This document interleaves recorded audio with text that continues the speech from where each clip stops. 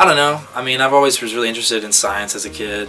I probably wanted to be an aeronautical engineer up until I was maybe realizing that that was going to mean years more of school, which by high school I was done with doing. So that was pretty much the end for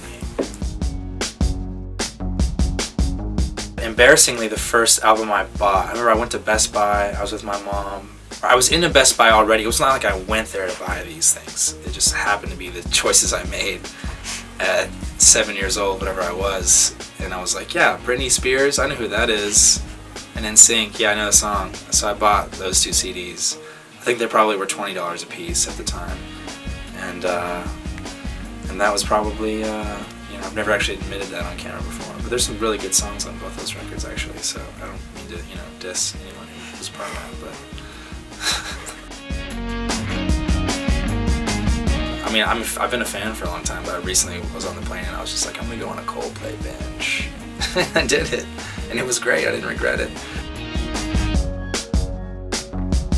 It would be like, oh, music, I can't live without music, man. But more specifically, I think my hearing, just because I think about if you went deaf, like that would be like the worst thing you could ever, that would be like, I'd probably kill myself. That would be insane. I can't do that.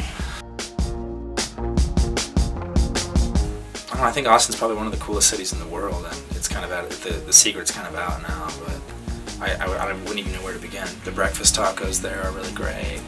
The music's pretty good. The you know, it's got hot weather, but it's like that's pretty much the only thing I could knock on it for. It's just like it's hot, but it's Texas. This whole record has kind of been like sort of the second chapter of my life. You know, after I sort of like got into the business, which has, you know, sort of changed my mindset on making music in certain ways, and you know, I've grown up a lot as a person, and so the EP is called Intoxication, sort of in the way that like my new, you know, sense of reality is kind of like changed my mind, and you know, and all the songs are kind of personifying different things, sort of as like an intoxicating chemical or something like that. So that's why I called it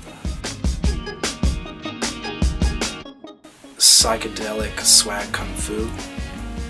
Sort of that's the genre I've usually seen it placed in the record store. Usually it's like you find psychedelic, you go rock and then psychedelic, and well, it depends on the store, but